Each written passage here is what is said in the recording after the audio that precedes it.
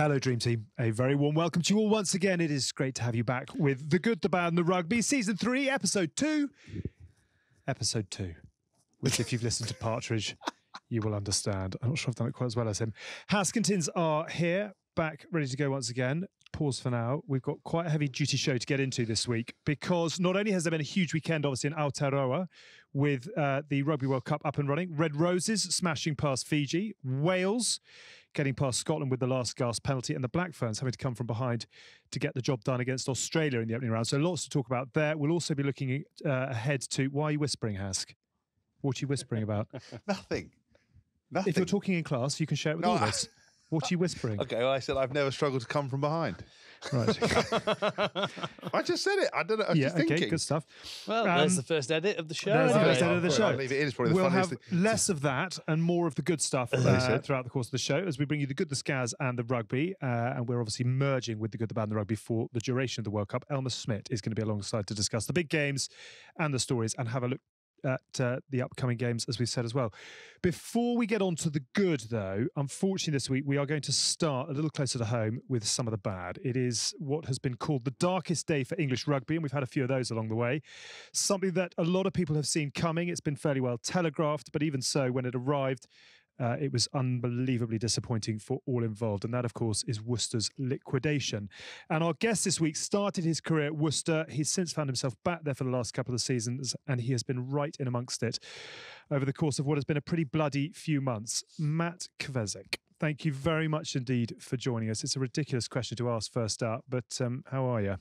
Yeah, I'm all right. I'm not too bad, thanks. Obviously been pretty stressful last week particularly, and obviously the last 6 weeks have been pretty difficult, but all good. Kind of over the worst of it now. Got a smile back on my face, which is probably what's needed. Are you so disappointed that you couldn't bother to get in the car and come down and see us? I was offered, genuinely was offered, but I was thinking about it, but I can't afford the petrol, mate. I've got no job. So there's a cost of living crisis, Hask, and I haven't got a job. Sorry, so I would have made it down otherwise. It is a lovely clock. I do have one in my kitchen.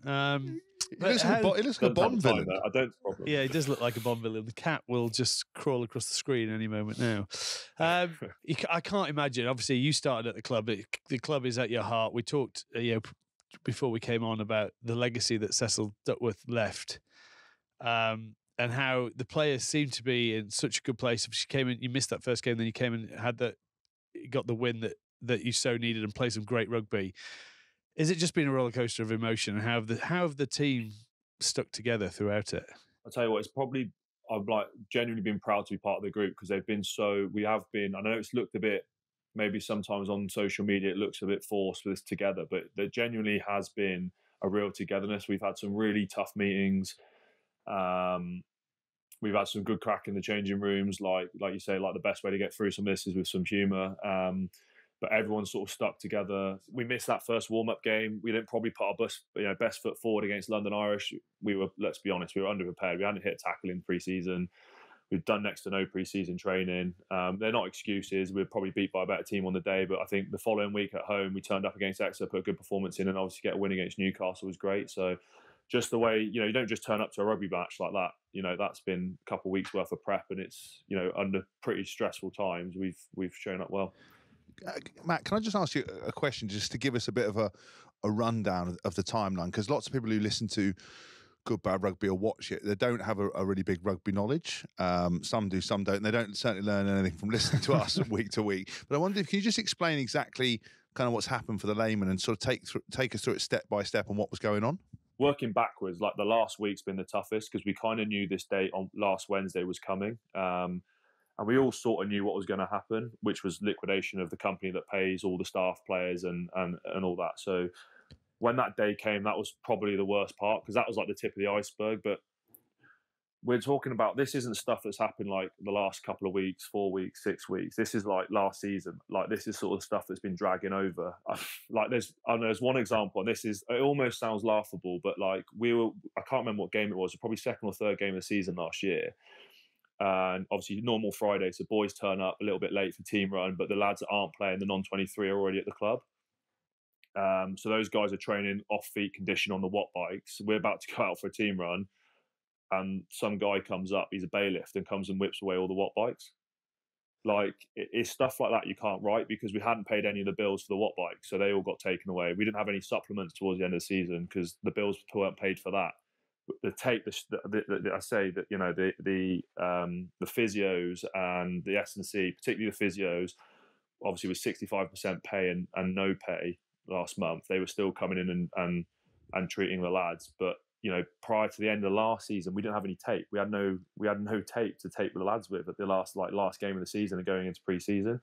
So it's probably it looks like from the outside that this has just been like a quick 4-6 week process, and it's all of a sudden just gone to shit. But actually, it's taken we've been in it. We've been in the storm. Late payments, not being paid on time, all this sort of stuff for probably 6-7 months longer.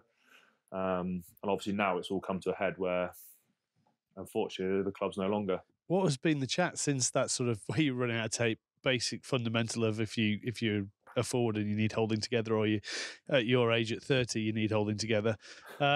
What was then the feedback that's coming back to you? Is it was oversight, or was it clear to you there were bigger issues from that moment? Yeah, I think it started to unravel a little bit towards the end of last season when you start realising, like I say, you're turning up and a guy's, taking the watt bikes back, no supplements, the tape budget's not been paid, we've got no new kit for next season. So when we all turned up this year, there was no kit. We didn't have a new strip because we hadn't paid the kit budget. I say it's the owners, the two owners who, that's who I suppose it falls down to. And the communication with them, the communication with them was non-existent? It was shocking. Yeah, that's being polite, to be fair. Last year there was a number of times we got paid late, and there's always an excuse and a reason behind it. I know we take the boys that do the RPA reps get a fair bit of stick at clubs, but to be fair, we had Ethan Waller last year, who was brilliant, and Jack Howlett this year probably didn't really sign up for what they expected, but they've been really good in terms of liaising between it. But ever since this sort of winding up order came in nearly 2 months ago now, they've just been so off radar. The last time I saw them, ironically, was when we won the Prem Cup. I just dropped that in there last season. But when we won that was the last time we saw them. So they came in and collected the silverware and then disappeared again. Apparently they've just sold it. Yeah, they just sold the Prem Cup. You don't have it anymore. Surprised me. It's been nuts. I was going to quickly say, Matt, I've actually met Jason Whittingham before. I sat next to him at a rugby dinner about 3 or 4 years ago, and incidentally, I think he's listened to the show in the past, and he's dropped the odd message in through LinkedIn saying enjoyed it, etc., etc. And just we always try to be very fair and impartial and balanced on this show. And impartial is definitely not right, but we try and be quite fair. And I've invited him to offer a comment. I've invited him to come on, and I didn't hear back, and that's probably not hugely surprising. But what would you say to them now? I mean, I'm not sure we're going to get the chance to meet face to face again. But what would you say to the two gentlemen who seem to have copped an enormous amount of flack over the last few weeks, from your perspective as a senior member of this Worcester squad? To be honest, I actually did have a long phone call with him last month. So we didn't get paid on time. Obviously, we hadn't been paid last month, but the month before, I don't even know what month we're in. My head's all over the shop. But whatever it was last month, we didn't get paid. So we were all sort of told to send the owners emails being like, listen, we haven't been paid. You promised it'll be on the Wednesday, which is payday, and it didn't. So I sent quite a, I suppose, forceful email basically saying that you haven't paid us. You said you're going to pay us on Wednesday. You've lied. You haven't paid us. You've done this in the past. Quite a long email, which was quite stern but fair. I think I was pretty fair with it. And he called me back within 3 or 4 minutes of the email being sent and being picked up, and was like, look, I'm not a liar. This has happened. Few text exchanges, long conversation on the phone where he was quite adamantly hadn't. But I was sat there going, well, you said you were going to pay us on one day and didn't. And that was ended Thursday. And then we didn't get paid on the Thursday. We didn't get paid on the Friday. And I'm sat on the phone to him on the Fridays. He's there saying that he's manually putting through our payments on the phone. And I'm just, you don't know what to believe. So it's such a bizarre. I'm sat there with the owner of a rugby club, and he's manually putting through the guys' pay. It's just, it's really hard to explain and get your head around. But I suppose now it's kind of I don't really have too much to say to him because everything that's happened has come out and been out in the press, and the position we're in is down to them. No one else's fault bar them. And I think the worst thing that they could have done was that statement. I'm not going to call it an apology, was the statement, which you're probably going to touch on anyway. But I mean, I thought it was absolutely ludicrous. And almost, when I read it, first of all, I was actually cooking dinner and I read it and I was like up and down the kitchen, must have done 10,000 steps. I was raging, like honestly raging. And then it got to a point where I was like, do you know what? I was almost like laughing. Like it was just, I found it quite amusing, really. It's just, they're so far away from the human element of what they've done.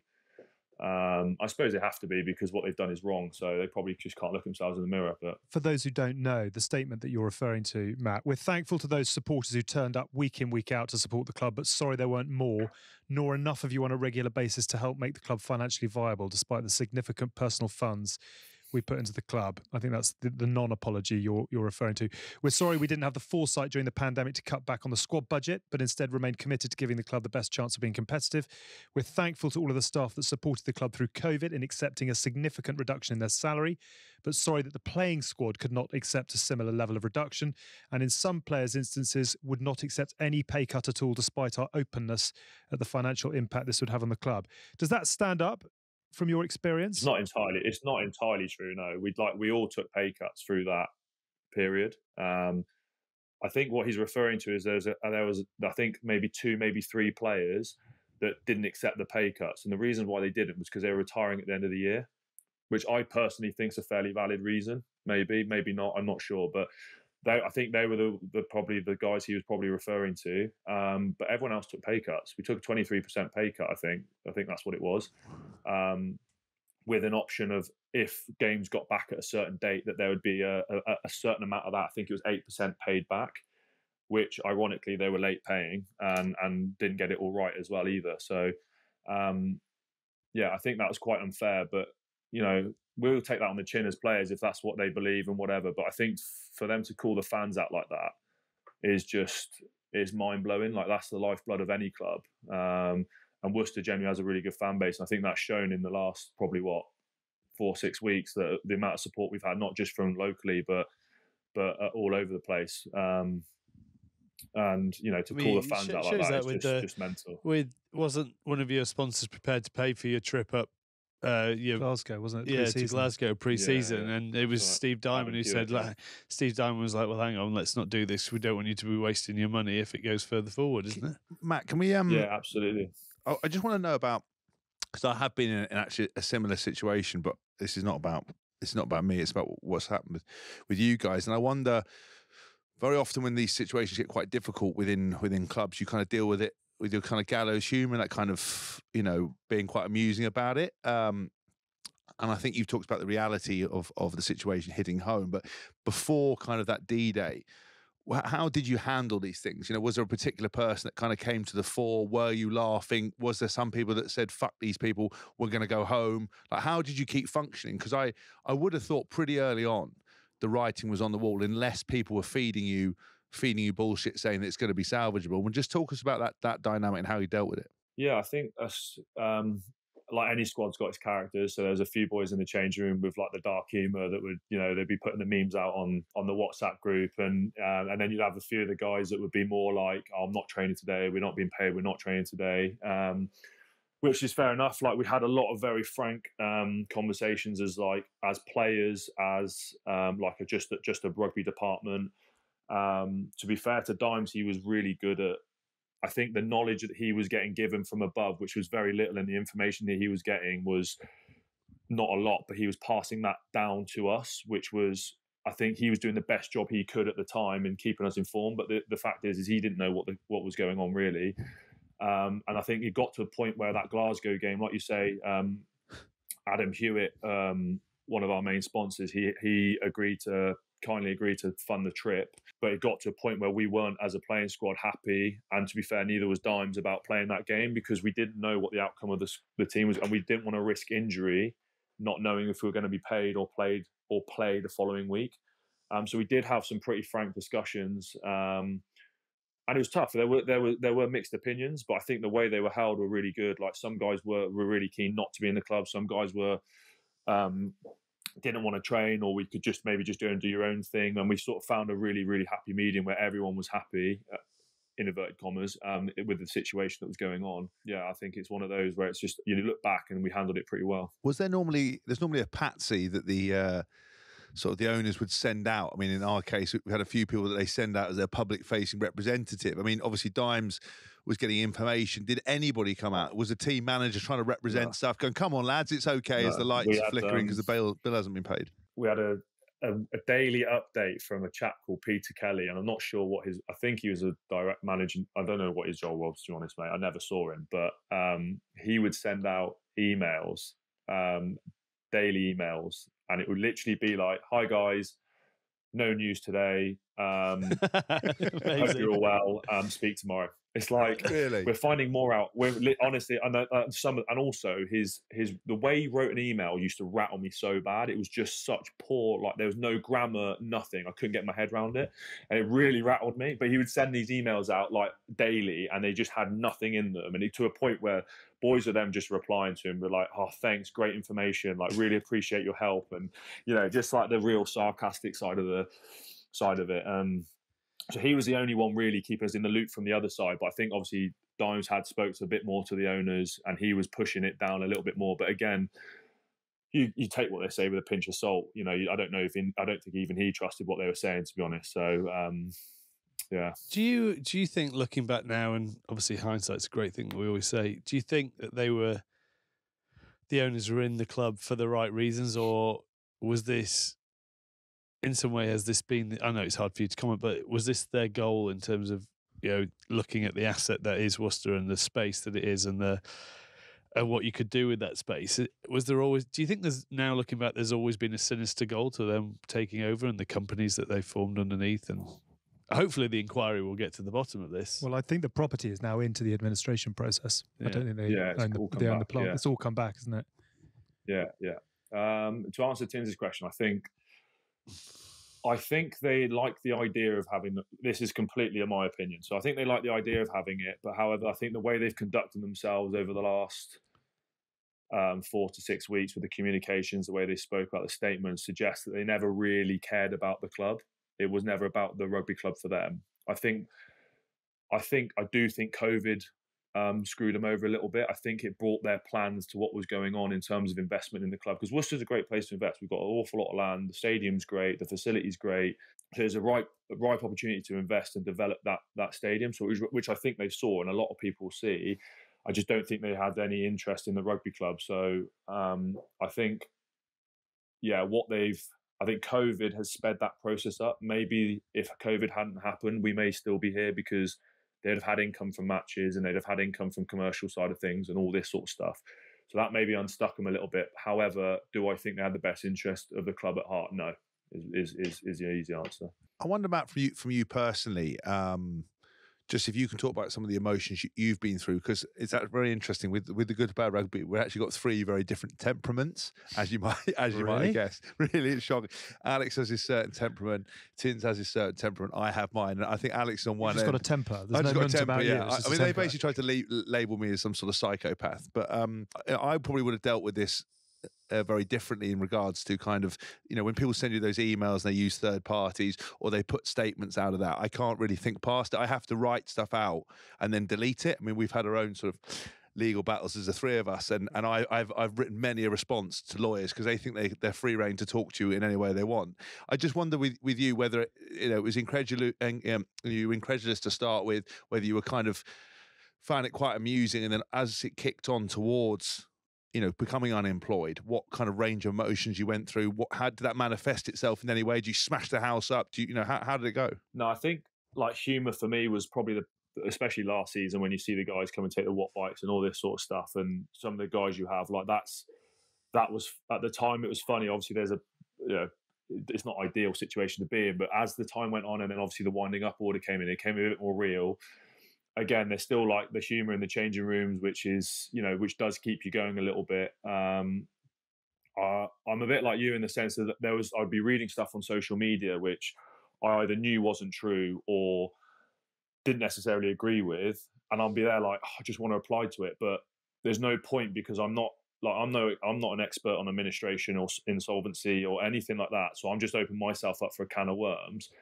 and also, to be fair, luckily, my wife, Flish, she works for the BBC and was kind of semi-part of like uncovering all this land issues and all this sort of stuff. And she's been really well informed. She's had, she's been a fairly decent presence on social media. So anything that I've been tweeting basically has been like, she's been like vetting for me, being like, no, do not say that, because that will, you can get sued. So, I've sort of lent on her feels, quite a bit. Matt. I know how your wife feels working alongside this man.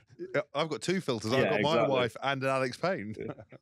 Yeah, well, this is it. So she's been ideal for me in terms of just like, obviously, not just supporting me at this like really tricky time, but just in terms of like helping out the girls and stuff on the WhatsApp groups, and just trying to ease their minds with any good news that comes through, and being a little bit more, when the bad news does come through, explaining what it means. What does administration mean? What does this, what's the outcome looking like? So it's not always good, but yeah, she's been useful for that. And I think that's probably kept me a little bit more grounded, albeit I get it all day at the club with lads just taking the piss about, we're going to be like jobless in like 6 weeks and all this, and I come home and Fliss is like, oh, you're probably going to be jobless in 6 weeks. So there was no rest. There was like literally no respite for us. But no, she was pretty useful. Can I almost distill it down into emotion by emotion? Can you reflect now at the point at which you were most angry and what it was that triggered it, or who it was directed at? Was there a point where you just thought, this is now totally out of control?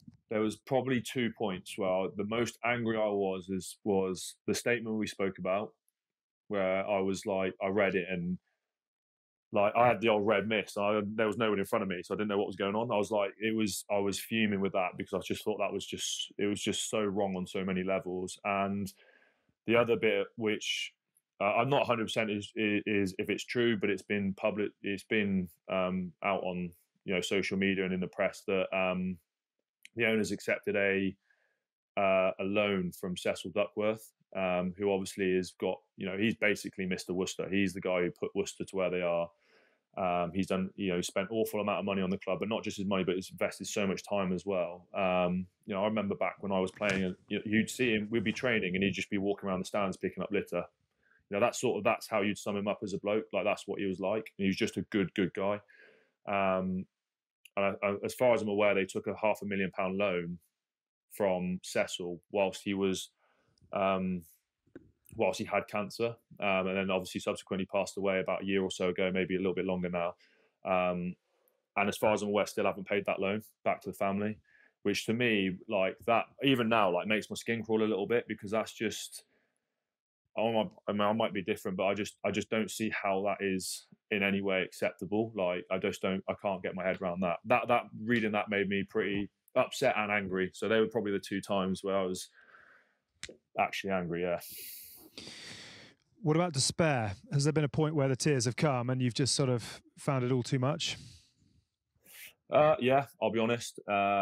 Like we said, Wednesday last week, we had the liquidation of the company, obviously. It was a really weird time, because like 10 days, 2 weeks, 10 days before that, we knew that this date was set and it was coming to a head at some point.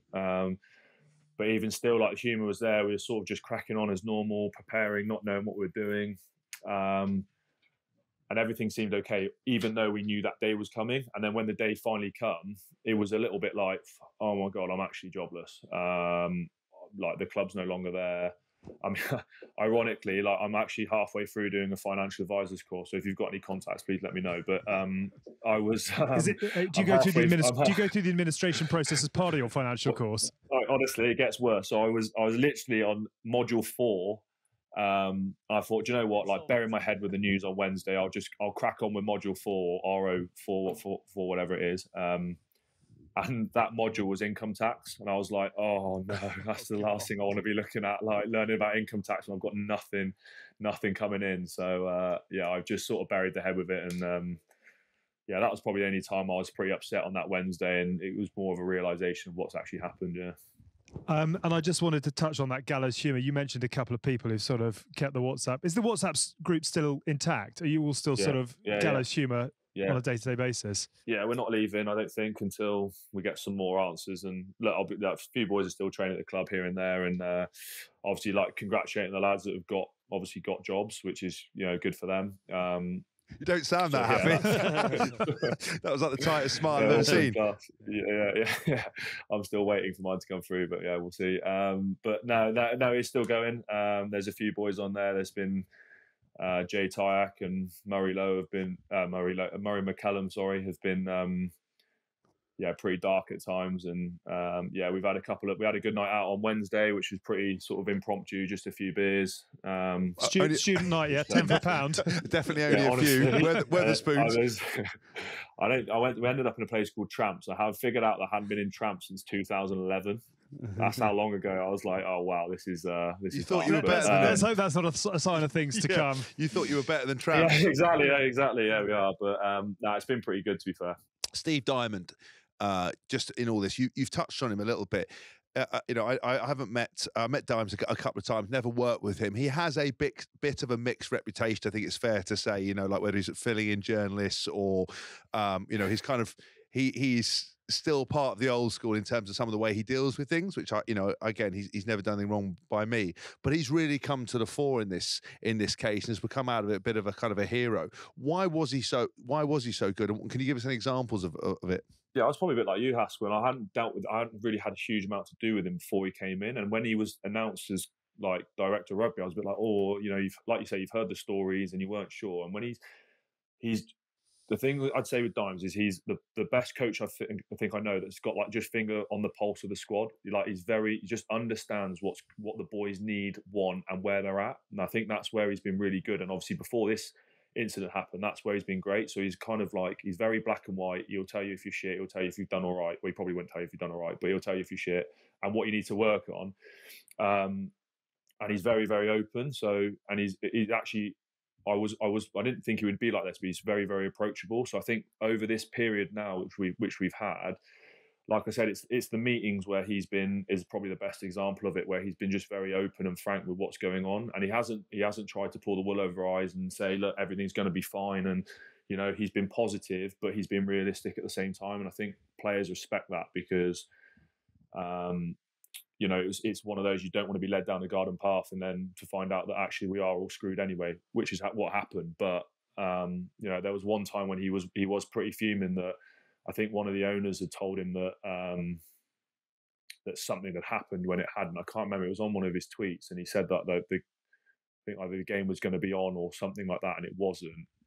Something like the preseason friendly, and he lost his shit at that in front of the lads, and said he was pretty disappointed with the way he's been made to look like a mug by the owners, and he was open with us and honest about that. I mean, I think that's where everyone really bought into what he was doing, and then driving that sort of together stuff on social media, which he sort of led with Luke Broadley, who was really good as well. So he's been good. And then sort of moving it forward, like trying to look to the future there, how are you feeling now? Obviously hopefully you won't mind me saying that you're 30 years old. 26, isn't it? Is that what we're saying? 29. 1993. Yeah, just keeps changing, yeah? 6, 7, 8, 9, 10. I can play all just off. Check my Wikipedia after this. Just keep edit.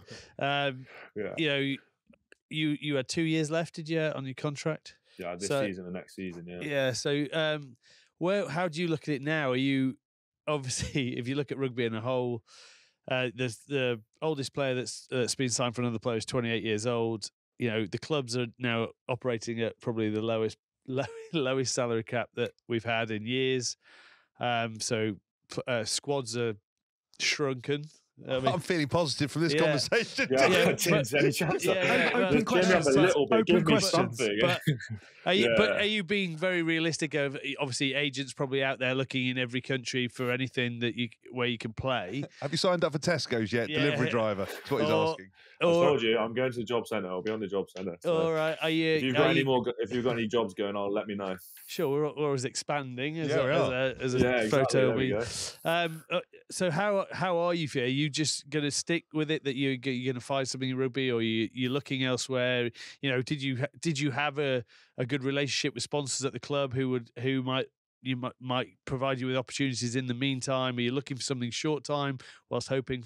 How do you approach that? How mentally are you approaching that? Because you're sort of left in a limbo. So have you found a way of dealing with that going forward? Yeah, I have. I suppose obviously I'm trying to like I still feel like, you might disagree with me, but I still feel like I've got a bit of rugby left in my legs, and I can still offer something.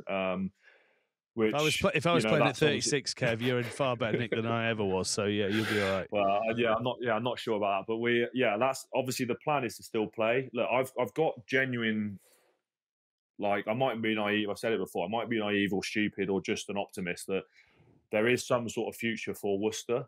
I don't know what that looks like and whether I'm involved in that, but I genuinely think, like, I genuinely hope that Worcester is bought, and that there is a club at the end of it. And if that's the case, then for me at the moment, I'm just looking for something to tie me over and get some experience over the next 8 months or for the rest of this season that stands, and then assess my options from there. That's what I would like to do personally.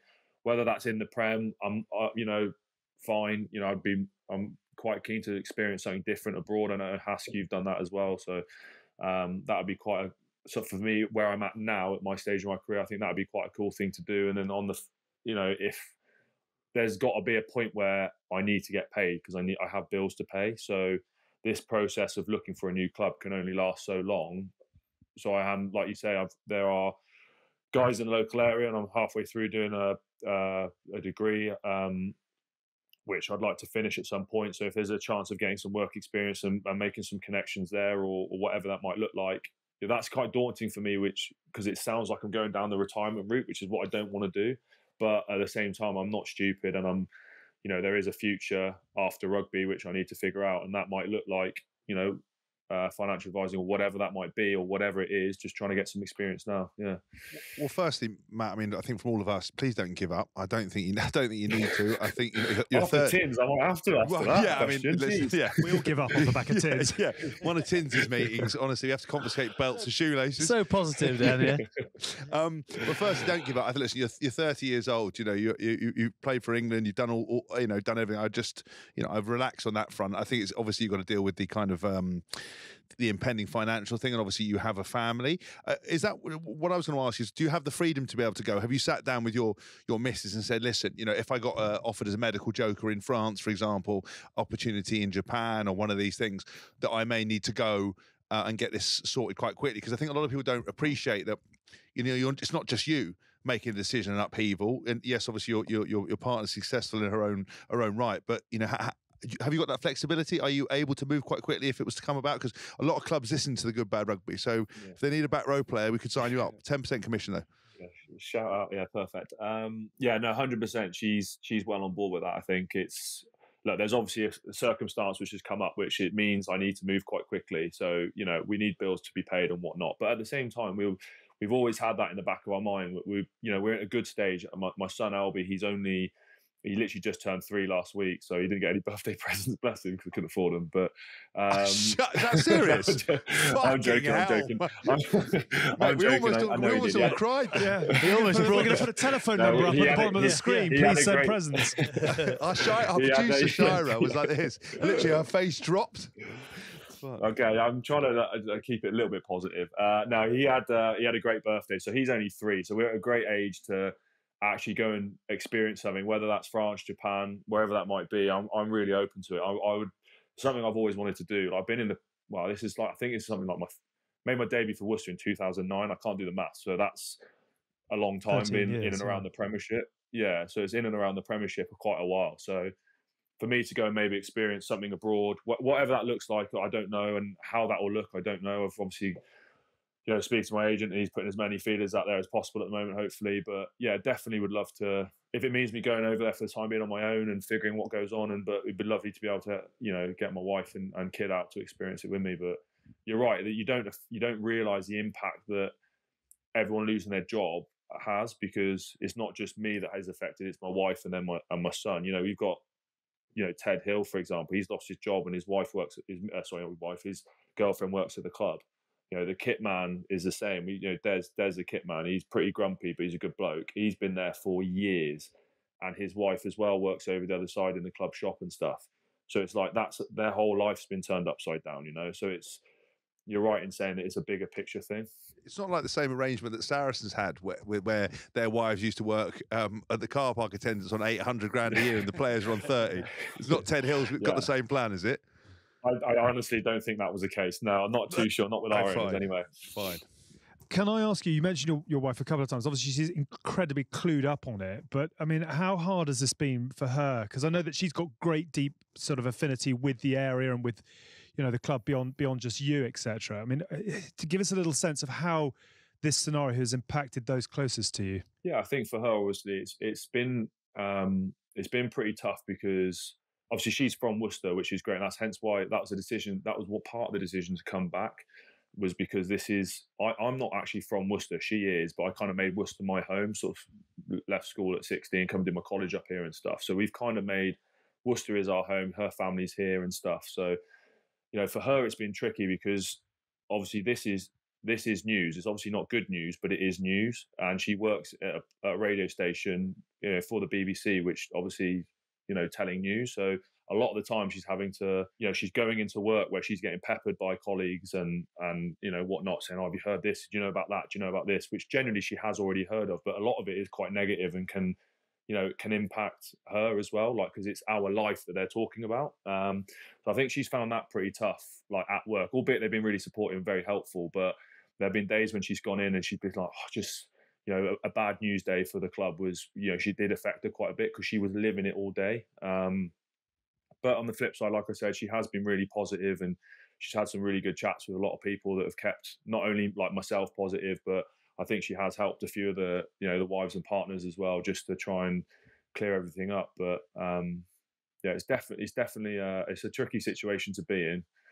She's panicking because she's now the breadwinner, so she's got a lot of pressure on her shoulders now.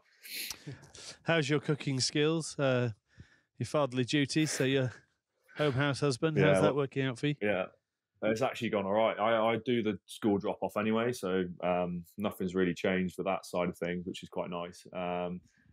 But yeah, I suppose I could find a Hoover in my hand a little bit more and walking the dog about 8 times a day.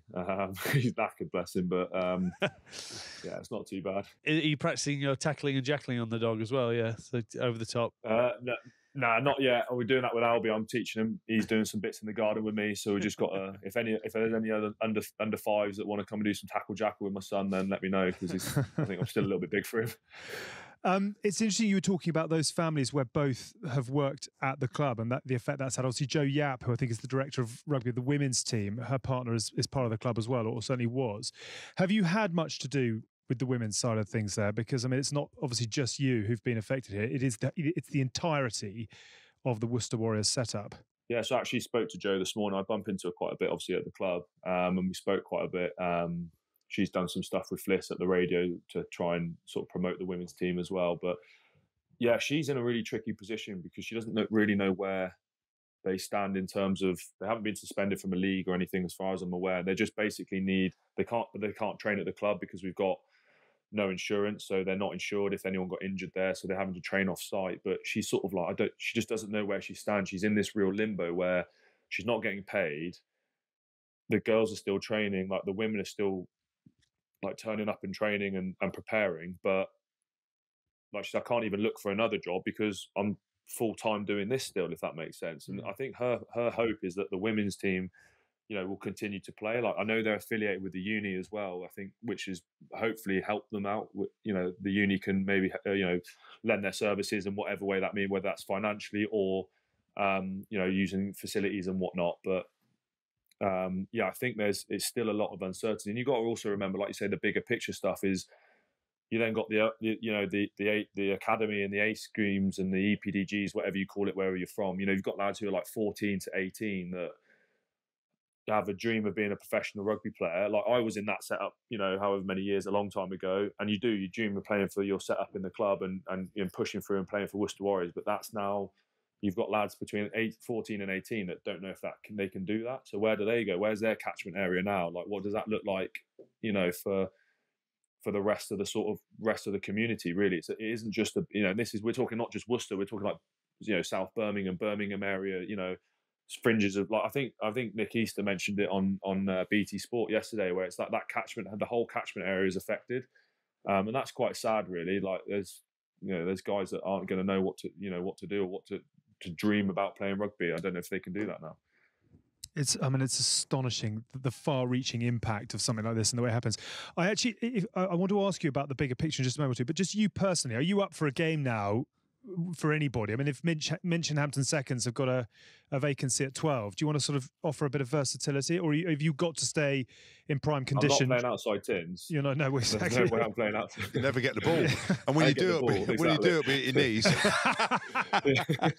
Coming from a man who had 2 penises for hands, he's dropped his water twice while we've been filming. There's something I had a fondue set and a house brick. I think you'll find. But are you looking for if Cornish Pirates came and said, "Look, Matt, do you want to come down and play with us for a month?" You know, are you keen to sort of put your boots in a bag and go and travel, or are you trying to stay fit, ready for, you know, a multi-million-pound deal in Japan?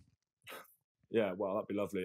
Yeah, I'm open to whatever sort of comes. It's got to be the right thing. I don't really want to just bounce around month to month. Really, like that would be a lot tougher for the family. I think, like, you know, spending however long there and then going somewhere else and not really knowing whether I'm coming or going. I think for me, like, if I could find something till the end of the season, that would be the ideal situation. But I'm also, you know, beggars can't be choosers. So, you know, I'm at a point where if it's the right thing for me to do, you know, if this process drags on and I'm, you know, sat here in, you know, in a month or 2 months' time without any sort of hope of getting something, then maybe I will start to, you know, become a sort of gun for hire, I suppose, and just, you know, but that's not really the area I want to go down. I want to try and get some solid, you know, some club rugby in, and then assess after that. But who knows? Okay, so now the club is in the hands of the administrators. Are you getting more information from them as to the potential outcome of the process? No, not really, because we're obviously not employees anymore. So I don't think it doesn't really, whatever's happening now doesn't really affect us. Of course it does, but it doesn't really, because we're not actually employees of the club anymore. So we're not getting any more updates. Whatever I'm finding out, it will be through word of mouth, through, you know, connections to consortiums, through, you know, various different people or whatever that might look like. But we're not getting anything from the administration. No, it's just sort of social media and news, really. The question I wanted to ask you, Matt, was, you know, in your position now as you sit here, what lessons do you think should have been learned from the process that you have been through as players? I suppose as players, it's like, you could go back, like, basically say, you prepare yourself for the worst case scenarios. So, like, you don't expect to sign for a club and then outlive the club.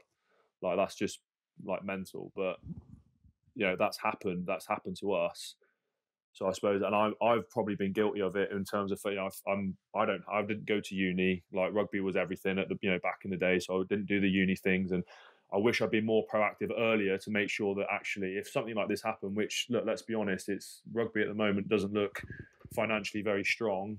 With obviously us folding, Wasps, you know, not looking in a good position. There's, you know, other clubs that are struggling financially or whatever.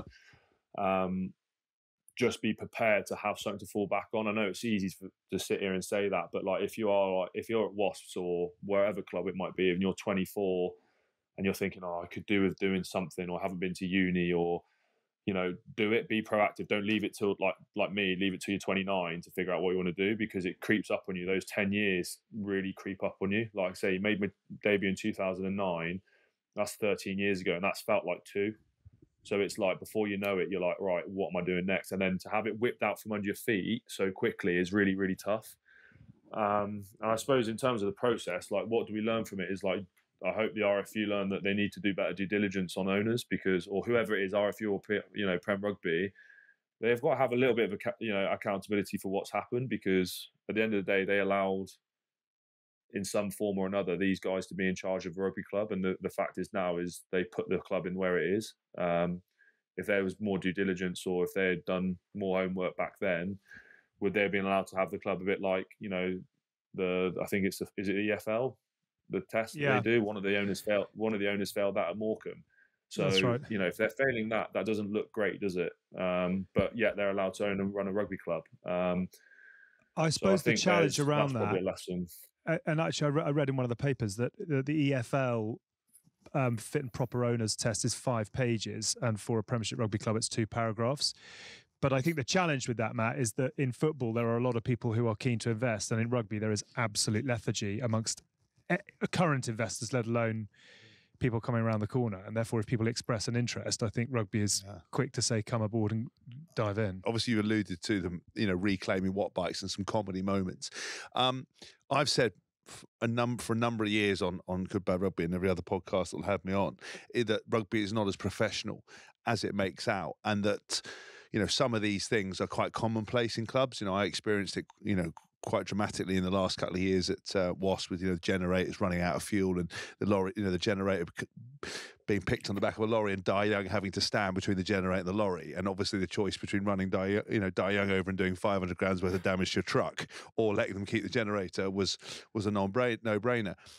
Did you can you sort of tell the listeners just how unprofessional it has been this period for you, and how unprofessional is your experience of rugby in general? It's tough. Like these last, I don't want to say we're not an unprofessional club. The players, the staff, the coaches have been some of the most professional players and organisations I've been involved with. But it was just the way it was run was like it was a semi-pro team, like not having tape or having to like ration tape for lads' ankles and stuff like that. It's like you can't, like, boys have ankle operation.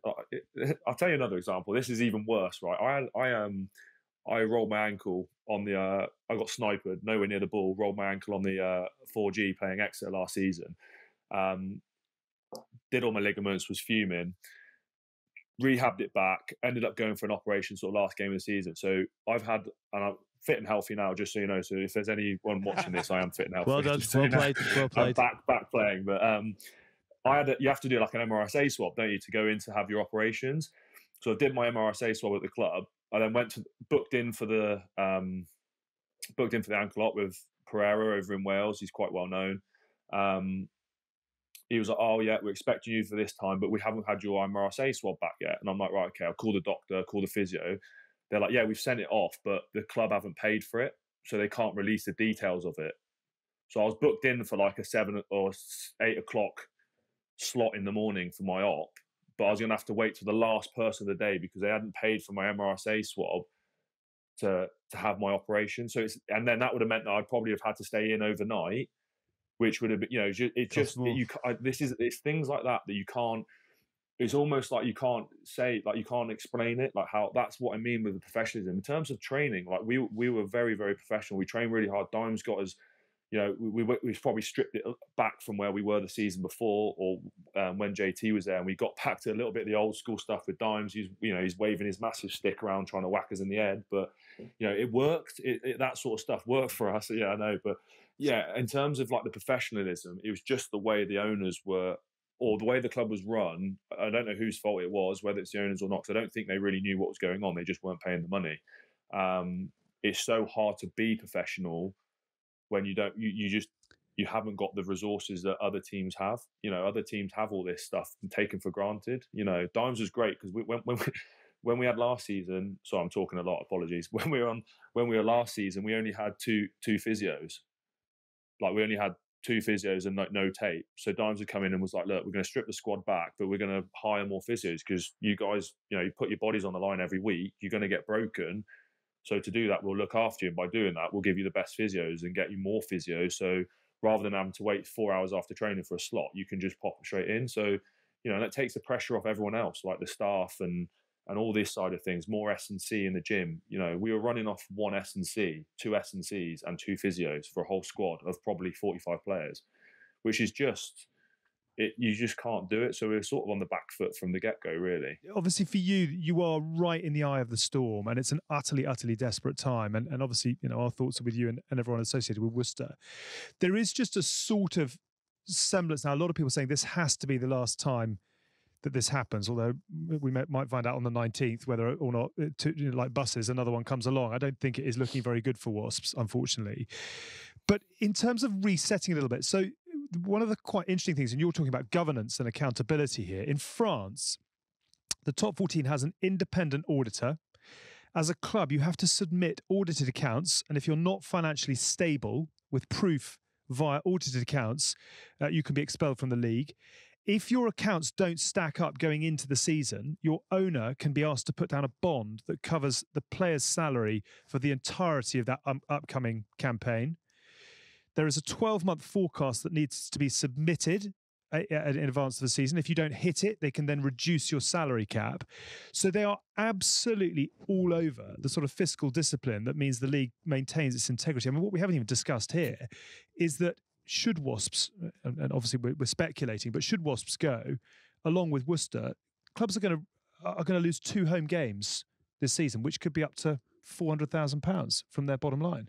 I mean the impact of this, obviously, we're talking to someone in Matt who's been there, lived it, and has sweated the emotions. But the repercussions of this actually are going to filter out across the entire league. Yeah, I mean, look, we're in a dire period of time. I think we've been talking about the state of the game for such a long time. And, the French bureaucracy sounds like it's the perfect recipe for what needs to happen. The problem is, I doubt a lot of those Premiership clubs could match any of that. There's probably a few of them with the, I think probably Bristol's owner, Bath's owner. There's probably a couple of guys there with the kind of money to cover it. But the guys who get into rugby more often than not, they're not, billionaires. They're guys with some money who I think look at rugby as an opportunity to grow it, because it's it's very interesting. We look at sort of a lot of blue chip companies. A lot of their staff love football, but a lot of the managing directors, CEOs, and owners love rugby. Yeah. And they sort of get into it thinking they can grow it, kind of not realising that the big drain on resources. And I think the Premiership is in a real state of problems, because I think COVID accelerated what was already happening. Because I think Worcester probably could have scraped by for a period of time. I think Wasp could have scraped by, but I think a lot of players did take pay cuts across the league. A lot of those have stayed pay cuts. They've reduced the salary cap. But again, I think the marketing, I think also, I think Tins actually said it last time, was you need multi-use stadiums. That's the only way rugby can be successful, if you have a stadium. Well, hang on, Wasps are in a multi-use stadium, and they're the ones that are about. No, but they bought it just before COVID. Yeah, they bought it before COVID, and then they also them. took out a bond. Because that's classic. That's a classic case of people trying to make money out of something and forcing it. Do you, Matt? Do you talk to other players when you're out and about as to the situations at other clubs? Do you know of other clubs where they are worried about what's going on in the boardroom? I suppose we did a little bit during COVID. You speak to other lads at COVID, because obviously boys were talking about cuts, like we spoke about there. Some lads were like buying straight on 25% cuts. So some teams are like, yeah, we'll do 25%, but we're getting a payback. Other teams are like, yeah, we're doing 25%, and then you get all your money back once we back up and running when COVID is finished. So that happened at Exeter with me. Like, I had 3 months at Exeter where I wasn't paid my money. I was paid 25%, which was what was agreed, which was the right thing to do, and everyone was on that. But the players that left that year, they got paid that 25% back for over those 3 months. So everyone was in different situations. So we probably spoke to more during COVID about that, really. But we don't. No, it's not really our business. Like, we're just the pawns on a chessboard, getting pushed around, and go and play here and do this sort of thing. We don't really. I didn't sign for Worcester, and I didn't once question whether the owners could afford to pay my salary or anyone else's salary for that matter. That's not.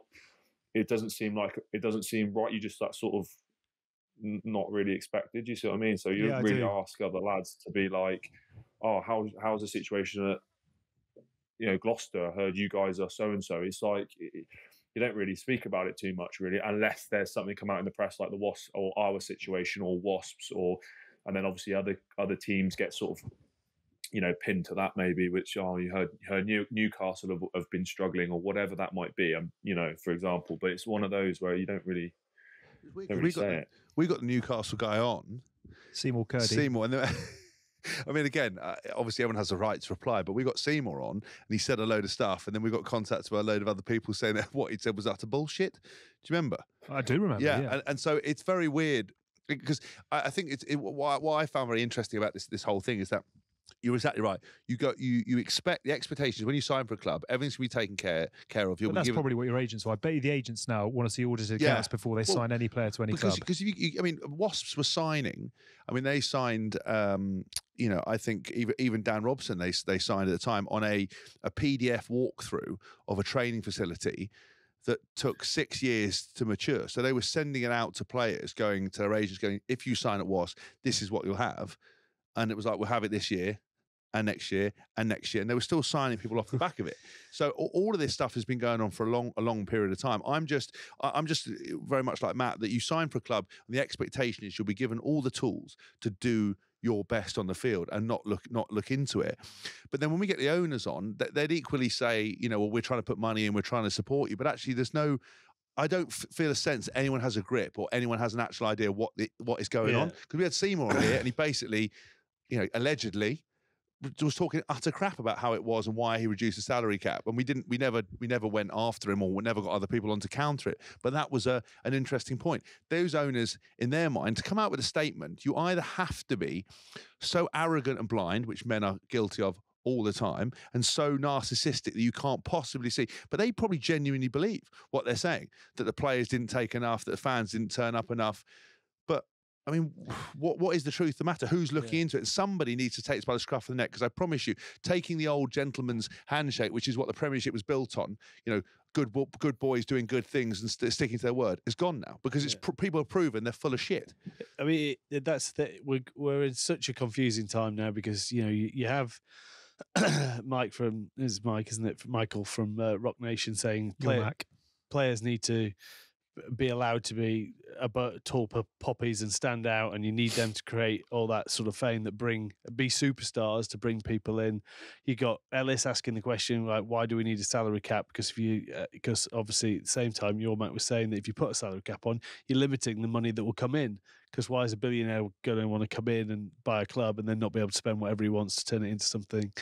So we're sort of stuck in no man's land where everyone's saying something different, which affects what we're doing right now and what is the best way of doing it. I still think, you look at some of the rugby that's been produced in the Premiership this year, it's the best start to the year we've had. And how sad that we've done an hour on the financial disaster that is facing the game rather than everything that's going on now. And obviously, Rugby World Cup over in New Zealand. This is the frustration of our game, and someone needs to take a grip. We've got too many companies that are invested in each segment of the game. So there's not one thing. There's everyone trying to take their pound of flesh, as you say, built on a handshake of what was rugby, 100 and God knows how many, nearly 200 years of handshakes and amateurism. Whereas we're 26 years into professionalism. We need to learn a bit quicker. Can I ask you, Matt, 2 quick questions just to finish? What do you hope, or what do you expect to happen to Worcester from here, the club? Hope or expect? Give us both. Obviously, hope, I suppose a bit of both, really. I hope that there is some sort of future for the club. I think there are still, and we see it in social media and sort of rumours around Worcester, that there are still there's definitely one interested party consortium that's been quite vocal, and apparently there is another one, and I think they're fairly far down the line in terms of like administration, talking to administration and things like that. So for me, hopefully the club gets bought. What that looks like this season going forward is going to be pretty tricky, because obviously we're not going to be reintroduced into the league. So it's how they manage the expectation of next year in terms of what the squad's going to look like. Whether we're obviously relegating into the Championship next year with an appeal option. Which I think is probably not a bad way to go to try and get us back in the Premiership straight away, because for buyers that would be massive in terms of keeping P shares and all that side of things, all that sort of stuff as well. So for me, hopefully there will be a club next season. Whether that means whether I'm there or involved in it, I don't know. But hopefully we can be back. Worcester can be back and competing in the league. I think the sad thing in all of this is that we're just, once again, it's another show where we're just surrounded by questions, and finding answers is very, very difficult to any of this, really, isn't it? I mean, I think, Matt, I sort of want to leave it there. Will you keep in touch with us? I mean, honestly, send in your CV for the T-boy job. We'll put you to the top of the pile. But in all seriousness, I think we're all incredibly sorry for what you and all your teammates and all the people associated with the club have had to go through.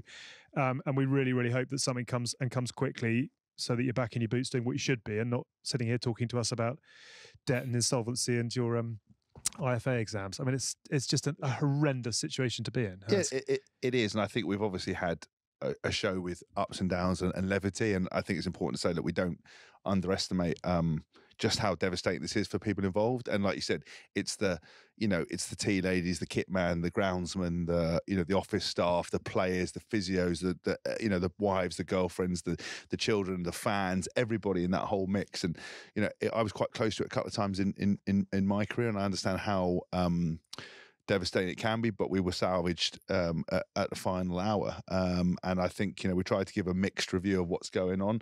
There are obviously lots of problems, but I think the way you guys handled it was outstanding, and I think fingers crossed that everyone will find a home. What that looks like, we don't know, okay, but don't give up, Chief. We don't want any of that, becoming an accountant or whatever it was you were going to do.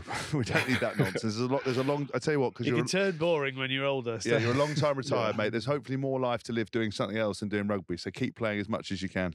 What's next, Matt? What have you got next couple of days? Later today, how are you keeping busy, fit, etc.? To be honest, I can't let it go. I'm full stash, still going into the club using the facilities. So I was there running this morning, doing some weights.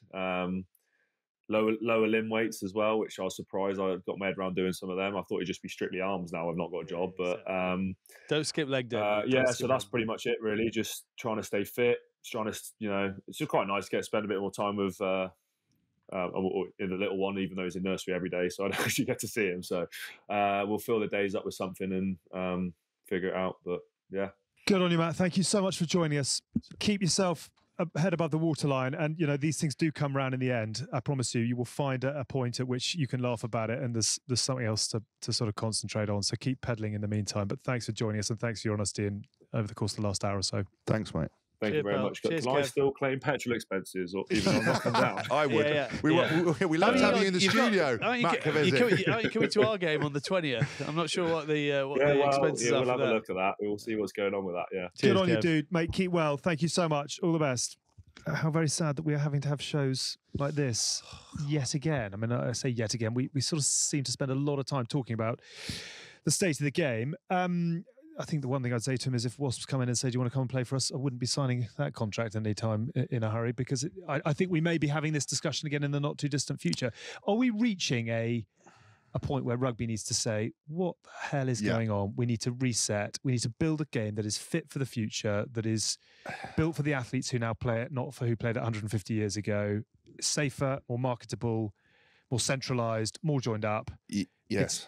Yes, it's got to get better. But I think, to be honest with you, they missed the boat with COVID and the opportunity, and I think what will happen is it will tear itself apart and will fall apart, and then someone will pick up the pieces, because at the moment, trying to get a consensus on what is sensible, a global league, a sensible premiership, who runs it, who organises it, is it RFU, is it the PRL, is it the owners, what is the direction of the premiership, what is good marketing, what is bad marketing, all of that is up in the air. And I don't see, they haven't been able to do it yet. Will men ever be able to sit around and have a conversation, get on with it? I don't see it happening. Can I whisper something sinister? Yeah.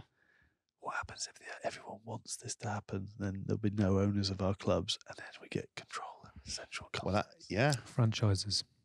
Yeah, I mean they did it in New Zealand, didn't they? I mean New Zealand have got the they've got what the is franchise what is the biggest problem with everyone else in the world? It's two leagues, isn't it? The French and ours, because they're owned by the leagues are run by. But they're 12. Well, there now will be 11 independent businesses as opposed to one business with 11 competing teams, 12, 13, whatever it's going to be. I just can't see, even for some little things, like we had Brett Gosper on, right? And we asked Brett about, the citizenship debate about letting players return to their home nations if they haven't played a certain number of games. They delayed that for so many years because they were all concerned that it was going to destroy the integrity of rugby, it was going to change the landscape. Well, it's made absolutely no difference to anything. It's been better for the game when they made a decision.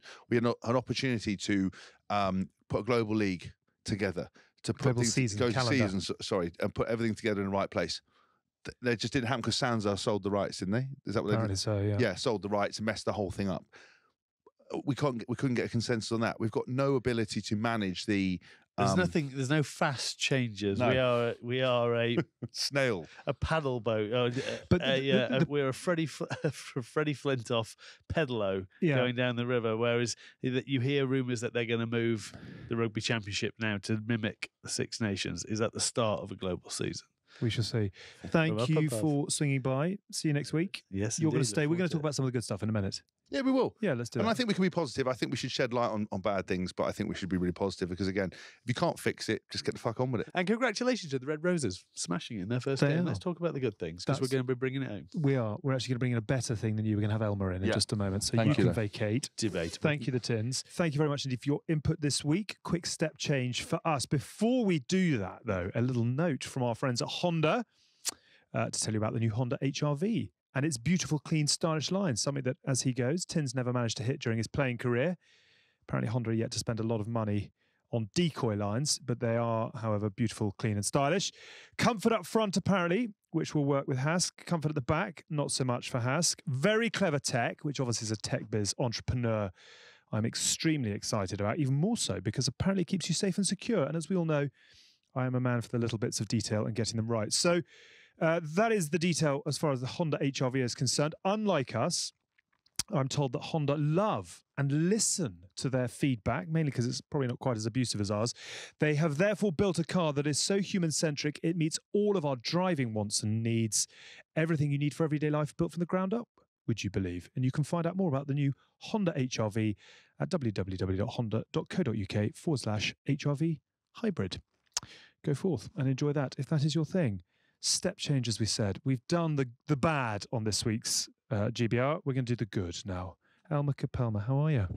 I'm well, thank you. Very nice to see you. What do you make of the new home? It's a little orange for you, I know, because we'll have more red when Good Scaz Rugby is back. But I love a little orange. It reminds me of the sun, and I don't see her all that much anymore, so it's nice. Welcome to England.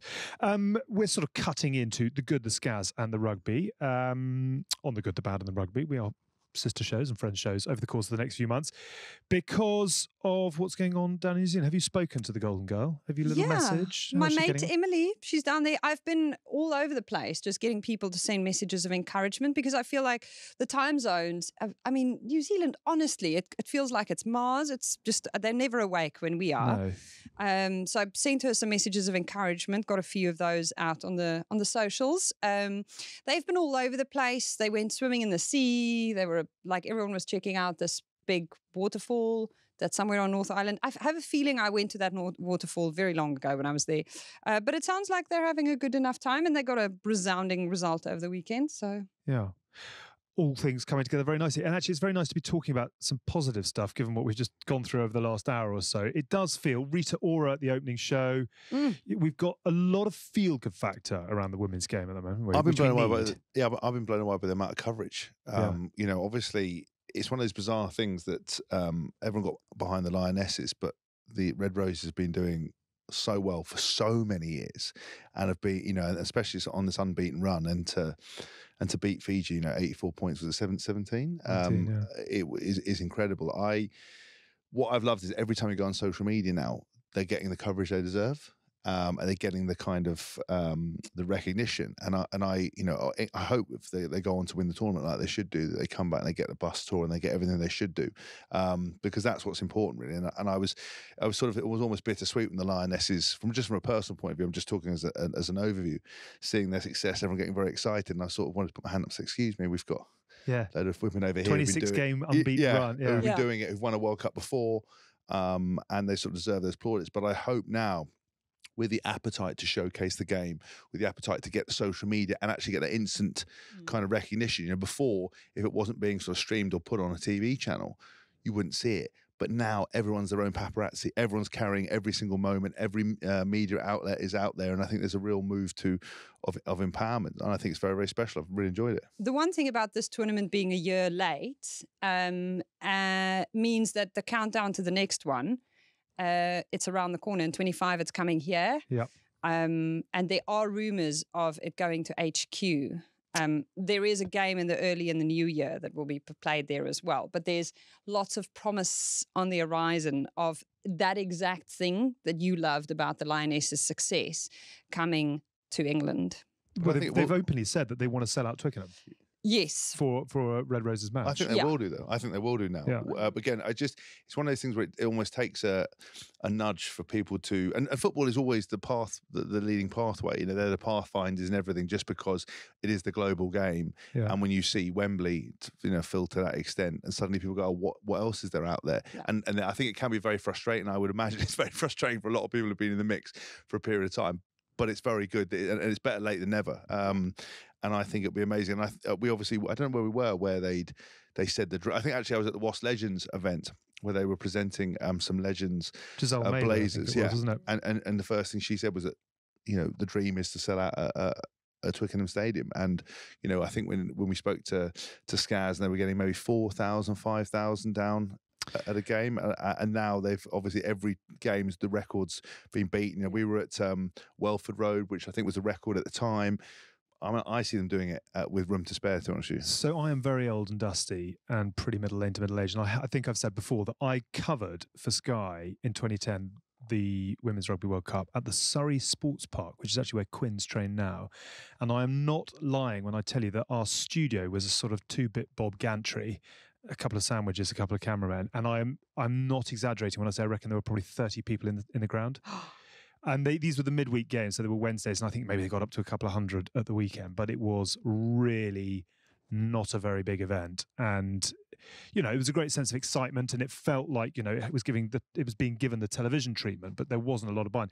The tournament actually grew rapidly throughout the 6-7 weeks of it, and actually they ended up setting up the Twickenham Stoop for the final. It was England, New Zealand, and the Black Ferns won. But that sort of felt like a real touch point. But the fact that we are now talking about massive record crowds at Eden Park, Rita Ora as the headline act, we have got a Red Roses team who are absolutely sensational, but actually a lot of other teams coming up and coming up quickly as well. What did you make? We'll come back to Emily and the Red Roses, but what did you make of the other fixtures, the other teams, and actually a lot of the other stories around the tournament coming into it this year? The opening match was South Africa-France. Yeah. It's interesting. France, the Black Ferns, and England all didn't really pitch up really strong in their first halves of the tournament. It's interesting because they're all such strong sides, and all of their opponents got beaten, but they put in a massive showing in the first 30 minutes, like a really intense pitch in. South Africa scrummed really beautifully. They did a few things around the park, which was brilliant. And so I think they could be very proud of that effort against France. And the same can be said for Fiji in the way they played against England. They scored. Am I right saying it's their 7th test? It's the first time they're ever playing at a Rugby World Cup, and these girls are police officers and mums. They don't have enough money to pay for bus fare to get to training sometimes. I mean, the kind of decisions and the real life things that they have to overcome in order to play for their country. Yeah. A lot of these South African girls literally flew somewhere for the first time in November last year when they came over here, and then had family that they didn't have enough money to video call with for the entire time that they were touring over here for the 4 weeks, because their families don't have internet at home and don't have enough airtime on their phone. So these are girls who come from the most rural of parts, and they've in the last year come to England, they've been to Japan, and now they're playing at a Rugby World Cup in New Zealand. So for me, it was just great seeing them there and seeing them play France. I think the account that a lot of these teams gave of themselves, considering where they are and how few tests they've played. South Africa has seen the biggest jump on the world ranking so far this year, but they did put centuries up against teams like Namibia. Yeah. And that shows you the gap in women's rugby because they took 40 from France. Can I ask you, and this isn't a loaded question, take it wherever you want, what sort of buy-in is the Springbok women's team getting in South Africa? I think there's been a surprising amount of buy-in from private sector, from brands. I've seen the kind of treatment the girls have gotten from, the kind of TV ads and the coverage of it has been impressive.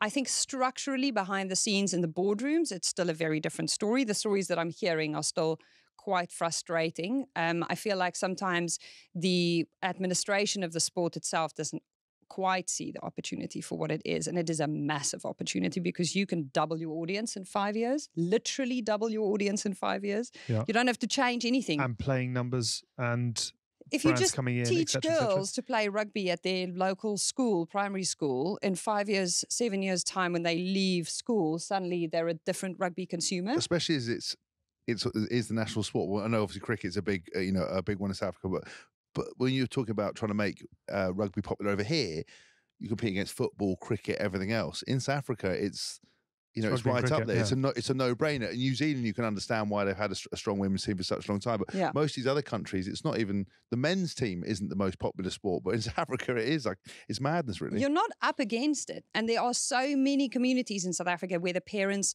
won't let. So the school I went to, I can't see girls playing rugby there, even though it's a big rugby school. But there are communities where mums and dads would only be too grateful for anyone to teach their daughter almost any sport, almost any coaching, anything that keeps them busy in a constructive manner, in a way that develops their character and physical kind of strength, and just gives them a sense of belonging. There's so many of those kids in South Africa who are just waiting for something to excel at. And the depth of talent is insane. So I'm really excited for that to just happen and for the little fire to just catch. What has been the biggest sort of eye-catching moment, or what's been the most heartwarming moment for you of this opening weekend?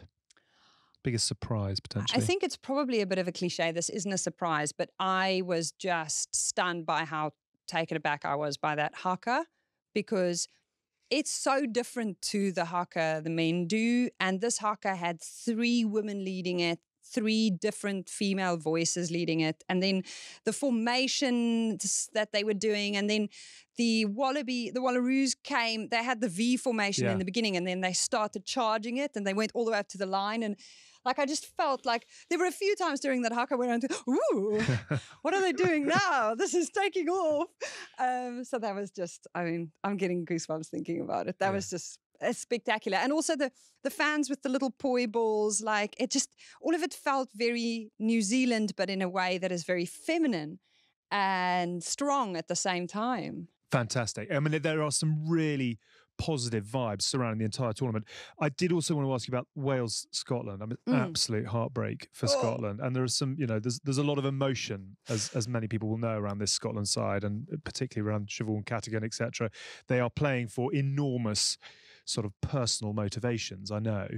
But I mean, Wales pulling it out of the fire like that. I mean, there's a fair amount of kind of, I was going to say, obviously high stakes drama, but there is perhaps a greater level of competition within this tournament than some might have expected. That game right at the end, I mean, if I could, I would have shouted at the TV, but I could hear someone sleeping upstairs.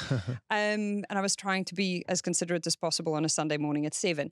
It was just really good to see the competitiveness, the Italian anthem, the girls singing the Italian anthem were, I mean, absolutely almost bursting veins level of intensity and crying and screaming and dedication. And then they did come away with the win. And the family members, all of the footage that there is of players hugging their mums and their dads, and just the level of desolation and just sadness that overcame the Scottish girls at the end of that. I don't know if, like, I can't do another Scottish outcome like that, because I feel for those girls. I mean, they play with so much heart, and Rachel Malcolm's the kind of captain that I can see why, like, the girls follow her the way they do. Yeah.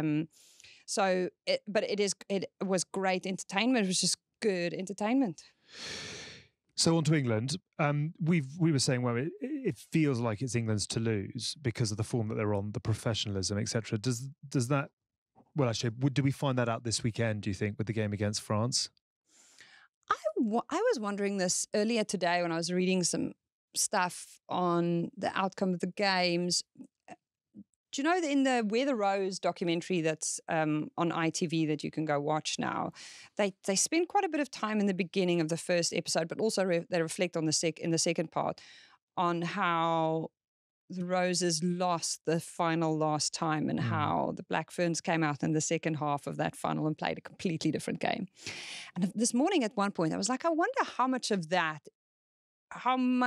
of the strategy is built around the fact that you want to keep your powder dry in some areas for those big knockout games and really blindside one or two teams. I agree with you, and it's always a science of of when you're playing on a big occasion like that. But it's also, if you don't get there, it becomes irrelevant. It's futile. And a lot of people try and hide those kind of weapons. And I'll be honest with you, if you execute your game plan to such a degree and you worry about yourself, it becomes a formality, you know. And I think we're actually looking at some of the stats, and I think, you know, England's tackle percentage is like 84%. That, you know, there's going to be there's massive room to improve that, you know, especially against the Black Ferns. You know, the Red Roses are going to need to change that kind of mindset. And I think there are lots of areas to work on. And I think if you're playing a tournament, I think you've got to play knockout rugby from the moment you start. And I know what you mean, whether it's hidden game plans and agendas, but you'd look like a muppet if you went, well, we saved that vital move, or we kept our powder dry. They never got that. I think France is a big you know, hurdle for them, and I think they're dangerous. You know, I think of all the games I saw, they sort of run over the Black Ferns so easily. But France was such a physical, you know, a physical team, and there was a real kind of fire. The ones you know the best. That's what I mean. That's the thing. Yeah. And I think those French girls. I think for me, this would be a real test. If they steamroller France, then I think, you know, all bets are on. If it goes a bit tighter, then we'll see. What's interesting is France wasn't ruthless against South Africa, not the way they could have. But it might just be that everyone went into the opening matches on Saturday morning, I think, a little they seemed rusty. There's not going to be any rustiness, I think, on Saturday. It's just going to be interesting to see what the tactic is. But that game for this time zone is also in a much more convenient time zone. So I'm really excited for more people than ever to tune in and actually watch that, because of the scale of the occasion and how important this game is to the rest of the tournament. But also because we'll see them compete at this level. It's crucial, as you say, like you really just want to put your best out there. I think the rivalry is weird that the Red Roses versus the French, there was a more of a fierceness to the occasion. There was a bit more of a grudge match. Some of those contacts, you know, you're a bit like, wow, there's a real sort of vendetta between the two sides. And I know that they ended up, you know, overcoming them quite easily in the Six Nations, but I just think that'll be the one for me that I need to watch out, and they're going to need to improve it. Let's see what happens. It's interesting you mentioned that documentary, because you and Scaz are obviously doing a lot to sort of generate the characters within the game. It's not just about growing women's rugby, it's about growing the characters within the game at the same time. And the thing that falls out of that documentary is that, I mean, you know, one Hask is enough for the men's game, but you've got probably quite a few characters in there who you could file into that, under that live wire. I think about Marley, who we love and we've had on the show before, brilliant. Just an absolute head case whenever she puts her boots on. But there's some amazing sort of people like Abby Dow, who you think are sort of quite composed, skillful, and then you see her falling off the water bike going, fuck that shit. And you're like, right, okay, cool, yeah, we can live with this. Okay. What opportunity do you think there is for characters to come out of this tournament, as well as the growth of the women's game, in inverted commas? That's why I love the fact that documentary was made, and I've heard rumors about a potential third part, like throughout the tournament, being on the cards as well, because this is exactly the kind of content that you can get in the women's game. You can get access to a lot of these players. They are such interesting people. They've all got careers and jobs. I went and interviewed Jade Kunkel-Roberts the other day at her fire station, and we were filming. Luckily, we'd done the first chunk of it, and we were still shooting, and she was standing doing one of those hero poses in front of the engine, and the next thing, the siren went, and she ran off, grabbed the jacket, jumped on the truck, and off they went, and we went, oh, so we've wrapped now. That's you should have gone with. Can you not hop on the back? Oh no. They were like, no, that's your lot. Yeah. Thanks, bye. Right. And I just love. I mean, watching her play on Saturday morning again, I was just like, whoa.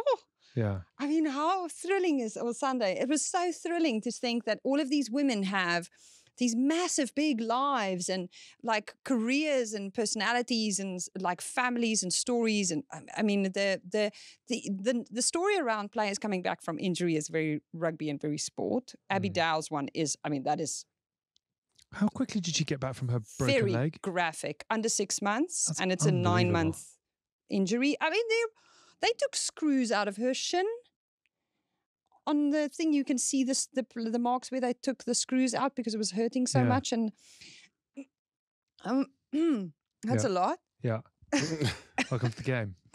I do think we talked about the men's game, and Eddie Jones, I think, said it quite recently about the kind of lack of self-reliant players or self-resilient players, and having, you know, everything spoon-fed to them, and that they can't cope unless they get everything helped because they're not independent, because they're just on the rugby lifestyle. Whereas you've got a set of women who are, as you said, all got jobs, they've all got life experience, and I think ultimately, obviously, you want the game to become as professional as possible and for them to be paid what they deserve. But actually, in the grand scheme of things, it's much better because they do have lives, they do have personalities. You know, this is something they do because they love it. Yes, they get paid, but not, you know what I mean? It's not all encompassing. It means you get a different variety of person. So suddenly you've got a worldly wise person you're interviewing as opposed to a naive sort of kid who's come off a conveyor belt. And I love it. When you see the stories and kind of the rich tapestry of all of those lives, it's amazing, and that's why we're always so eager to give more exposure. Because you'll be blown away. You're like, well, if you think the men's game is boring and hasn't got any personalities anymore, well, you should come and check out the women's game because it's got what you're looking for and you didn't even know it. And they're really generous with their stories. They're really generous with it. Like they're not holding back. They're not trying to shy away from attention. They're not worried. It's weird. It's like there's just not this structural, a systematic suppression of people's identities in women's rugby, because almost everyone who works in the ecosystem knows every bit of exposure you get, like that tide, all of our boats rise with it, which is, I mean, that's... A rising tide floats all boats. That one. He knows all the little sayings. They did say, I don't know who it was we talked on with Good Scaz Rugby, or maybe we did I think maybe one of the Vodafone's Lions Legacy days where we went on there, about actually the media questions are now turning a little bit. So you sort of walk in, it's like, how are you? Everything good? Now they're going, oh, what do you think of all the issues with the concussion? What do you think of this? Did you see so-and-so said this? And the media has turned it into a bit more of a hostile environment, and I just hope it doesn't sort of wheedle out. But in some ways that shows that the credibility is now there. It's not a sort of well done for turning up. It's you now need to be held accountable. And you've just done it. 84% tackle completion rate is not good enough if you want to win a World Cup. And that, in some ways, it's why are you smiling? Well, I don't think we want to. We don't think we need me putting the axe into anything. You throw your axe, I've got this armed guards here. I'm allowed to be doing anything to do with women's rugby, so we just relax. So that wasn't my quote. I was just saying, when you look at the stats, Simon Middleton will want to improve exactly what you said. Yeah. Haskell lambasts England performance. I'm literally thinking about every word that I'm saying. I've never, honestly, You look exhausted. I am. I've never had to think so much about making sure that I use the right references, the right parlance. So I'm terrified. You loved the game long before that incident came along, and you are interested in the game long after it has gone. Of course, in true Husk fashion, you're not leaving. You're staying here having the very uncomfortable conversations the whole time. But it is actually interesting. Again, just trying to make sure that you do everything justice and trying to think about the right thing. You know, I've never had to think so much. Normally, I don't even think when I'm supposed to think. You know, I go on national TV, like I'm on Loose Women and I'm talking absolute nonsense. I never have to think. I don't care but with this, I'm like, right, if someone can now take that massive elephant out of the back of the room, that would be much appreciated. What are our hopes this weekend? I'm just trying to find the fixtures. I've got so many notes here and so many bits and bobs. We have missed one thing off. You might going to come to it. Go on. That obviously another key member of the Good Scaz Rugby, unfortunately, didn't make the cut. So Mo, our thoughts are with you. We were all surprised and shocked, I think it's fair to say, and it's very interesting what Simon Middleton said. I'll just read his quote. It says, we don't build our game around our 9, unlike New Zealand or France. Our 9's role is very simple. Get to the breakdown, get the ball into the 10's hands quickly, go to the next one, do it again, and keep repeating it. Mo is a very instinctive player. She wants to run, kick, and pass. She wants to be the centre of the game plan and influential within it. I mean, that... I think when you talk about an instinctive player who run, kicks and passes, maybe Anton Dupont might be that's what I was thinking. Or an Aaron Smith. That's literally what I said to someone in the week when I was like, someone who doesn't understand the women's game. I was like, it's like leaving Antoine Dupont at home. Yeah. And they went, but surely they didn't. That's what I mean. That's the most, as a CV going, if your coach could say wants to run, kick and pass, and you're able to do that, and you're an instinctive player, and you're dangerous, surely you want variety in a tournament where what happens if the metronomic passing between 9 and 10 and repeating isn't working, and suddenly you need to be able to create movement around the breakdown. So look, I think that's one of those moments where it's an awful kind of shit sandwich where they basically said, look, You're really, amazing. really good. Not coming. Yeah, but not really, coming, really but good. you're really good. Whereas, and that's one of the things where a coach has said that to you. There's nothing you can do. That has got nothing to do with their talent, nothing to do with their ability. That has gone. We have gone for a tactical decision based on nothing other than our own game plan. And as a player, you've just got to go, okay, I didn't fit into the plans. It's someone breaking up with you saying it's you, it's me, not you. yeah. I was used to say it's you, not me. Yeah. But it's, do you know when... You've never broken up with anyone. When the news came out, I was talking to Nick Heath, who's a leading commentator in the women's game, and he said, the reason this is so painful is because we all know this is the one selection decision that has enjoyed more coverage than anyone has ever received in the history of the women's game. No one has ever had this much attention on them not being selected. Yeah. And it is at the same time the best thing that's happened to the game, the fact that it was front page news on the BBC homepage. And at the same time, the most devastating thing for someone who literally had no way of seeing it coming. I spoke to Bryony Cleal about this at the Wear the Rose premiere, and she said, mate, that was so brutal because tons of us knew, maybe, but no one saw And this. she had worked so hard to get back in. Yeah. We love you, Mo. We love the Mo. You're starting 9 in our hearts. Yes. I did send her a message actually saying, don't forget, you have already won one, and you are now about to take on a world-leading podcast, and there are so many more chats. I mean, you won't even remember this in 10 years' time. Yeah. Did you reply? About 4 days later, Okay. saying, who dis? She knows now. We love you, Mo. Come and play soon when the time is right. And actually, there's still a long way to go in the tournament. Let's not... remember Stephen Donald. I keep saying it. Every time the tournament comes round, anyone doesn't get paid to say, remember Stephen Donald. Just fat, whitebait fishing, stuffed in a kid's shirt and stuck on to kick the winning goal. Yeah. Dreams do come true. Anything can happen. England, France this weekend. A little prediction, please. Hard fought, full on. Surprise or England to get it done? England has such a long unbeaten run now.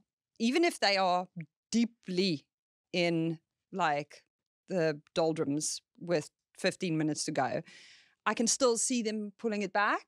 So at the moment, I can't say that I see it going any other way than another win for England. Wales, I mean, they got a hell of a job on their hands against New Zealand. How hard can they push the Black Ferns? Where can they push the Black Ferns?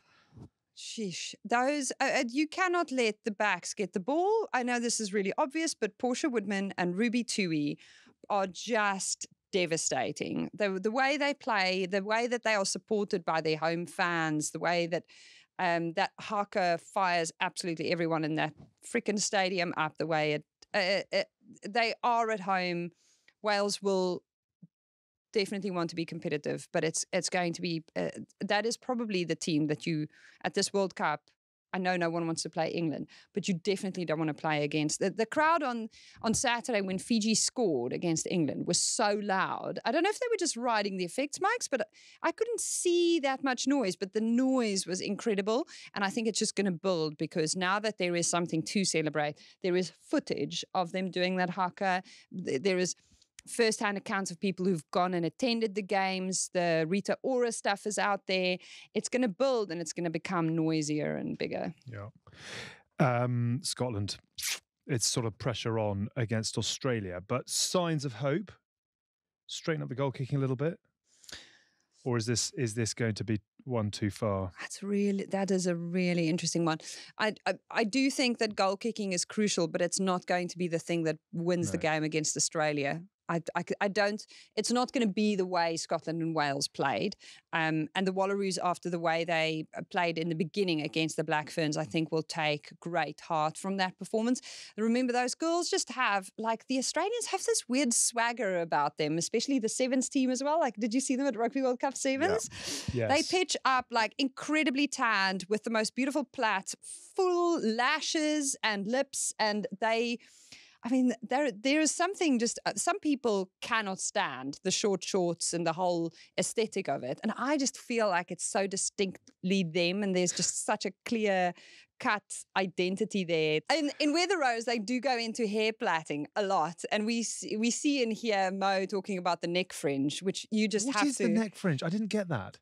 It's where if you plait your hair, you're still left with little baby hairs that you can't put in your plait. Do you know when you have like a Oh. high ponytail and No, then well, I'm not. No. Yeah. like you tend Neither to do I. have like Not a a little wispy of Oh, I hair here at see. the back. And it's called a neck fringe. Well, some people don't have quite a full fringe. Some people just have like a little wispy neck, like floaty there. But don't some people try and grow that out as an alternative and then do something with it as like almost a neck mullet? Yes, which is why Scaz says, geez, mate, you didn't have to talk about it. And she's like, yeah, I just want to show people. That's why. So Mo is so beautifully honest and so completely vulnerable. She's like, yeah, that's why I plait my hair upwards at the back to catch all of the neck fringe. Oh, I see. I only learned that because Chloe said something about that yesterday. It was like my neck, and I was like, oh, that's what it is. But now I sounded like I knew what was going on. Clever. Very, very useful. Yeah. Saving £9 on the barber trip. We digress. You only paid £9 for that? I actually do it myself. That's why it looks like that. Yeah. Wow. Make yourself at home, Elma. Get comfortable. Feet up on the table, why not? Thanks very much for coming. We'll leave it there. We won't. You're going to give us a plug. I was going to. Have you got a plug? I've got a plug. About other bits and bobs? Because there's obviously a lot going on the Good, the Scaz and the Rugby socials over the next few weeks. Yeah, we're going to be You've busy. got a lot going on anyway, but yeah, what's happening? Head over to the Good, the Scaz and the Rugby socials. Stay across all of the drama of the tournament. We've got a team of the week every week. We're chatting to fans. We've got head-to-heads to watch out for ahead of each weekend. So if you've never watched women's rugby and you just want to know who the ones are to look out for, where the really key matchups are ahead of every weekend's action. But also, if you didn't get up at 2 a.m., that's okay. We've got you. We'll keep your diaries up to date with fixture lists and what to set your alarm for, how to basically do your game plan for the weekend. And we've got something very special later this week Are as we allowed well. a clue on that or not? On brand trousers? Elma's like, What is it's that? so special. What is the special They thing? haven't told me what it is. Bertie's reign as the ultimate animal predictor is soon to be over. I mean, do you know How's how hard Bert I'm gonna trying feel not to about make that? jokes out of this? Because I mean, it's just No, so. no, you know, right? no, It no, would be so no. easy for As me your to say. ally, No, this is I'm the Good, gonna the say- Scaz It and would the be Rugby so where we easy behave. to say. You've done very well, Elma's James. going to be. No, okay. The I cat won't. lady. I won't. The Yeah, cat lady. Yeah, I'm not going to do it. I don't need to. How do many it. cats have you got? Many? Many, too many. I only have 4. Only 4. Mm. Only 4. And they were. Which is your favourite? Sorry. No, Hask. No, James. I didn't on do that, it. On that bombshell. Oh And what are my they actually gosh. doing? Is it like sort of coughing up fur balls in the colours of the teams that they're predicting for? Or I have knitted jerseys from their hair and I have dyed all of these jerseys, and some of them are white and some of them are green and some of them are blue. No, I'm kidding. I didn't knit jerseys from cat hair, but we are doing Right. cat predictions. cat predictor? Stay tuned. For Elma's. No, James. No. Just stop doing that. No, I didn't do it. I know. I You're trying to didn't do it. do it. you are blushing. I mean, no, at your it's own It's getting Well, very judge. more hot. exciting, It's I think. meltingly warm in here in our new studio. We can afford lights, but not aircon, unfortunately. Thank you for coming to see. No, in English. Thank you for coming to see us. It is my single language. It is. I make it sound like mine. We'll do this again throughout the course of the tournament. Good luck to all involved this weekend. Early starts, details across our socials on the Good, the Scaz and the Rugby. We have had the bad this week in the game with poor Worcester. Keep fighting the good fight. That is the end of this week's show. We have toured. We have been the Good, the Bad and the Rugby and the Good, the Scaz and the Rugby, and both are produced by the mighty Shara Kilgallen, and both shows are Folding Pocket Productions. Have a very good rest of your week, and we'll see you next time out. Bye for now.